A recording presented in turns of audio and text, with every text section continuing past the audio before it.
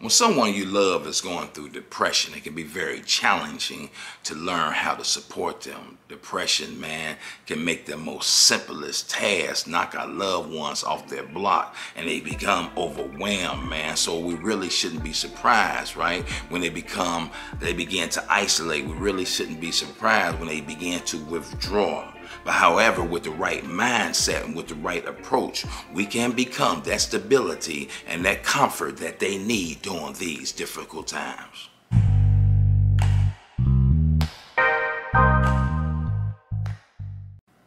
Hi everyone, my name is Vernon L. and I'm a life recovery coach. And on this channel right here, I share my experience, strength, and hope on how to deal with life on its own terms. So let's get to it.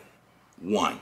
The first thing we must do is educate ourselves. We must educate ourselves on this disease, not so that we can sound real good, but so that we can learn how this thing and understand how this thing is affecting our loved ones. See, I don't want you to do what I did, bruh. I had this misconception of what depression was. I thought you can have the right attitude. I thought with the right encouragement, you can encourage your loved ones about this disease, bruh. It don't work like that, man.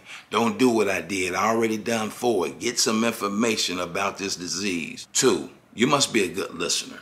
You must know how to listen to your loved ones in a way that a lot of people really don't know how to listen, man. And we call this thing active listening, man. I'm not talking about listening with the ears, bruh. I'm not talking about listening to the words they say. I'm talking about listening to their body language, listening to things they're not saying. You have to learn how to listen with compassion. You have to learn how to listen with your heart. 3, encourage them. You must encourage your loved one to seek professional help, man. This one right here is very tricky, bruh, because it's all about the timing. You feel me? It's all about the timing, man. Don't try to encourage them when they are in an episode, man. You don't want to do that. Now you want to do that. You want to wait until they come up out of it and just send them a nice reminder, man. Did they make that call? 4, we must help around the house, bruh. A lot of times our loved ones go through this depression episode just by the basic of them just being overwhelmed about the things that they believe they need to do. They take an inventory. They look at this. I need to do that. I need to do that. And then they become overwhelmed. So we must help around the house, man. Clean up the kitchen, man. You know what I mean? Work around the yard, pick up some clothes, wash, do anything that you can to take that burden up off of them. Help around the house.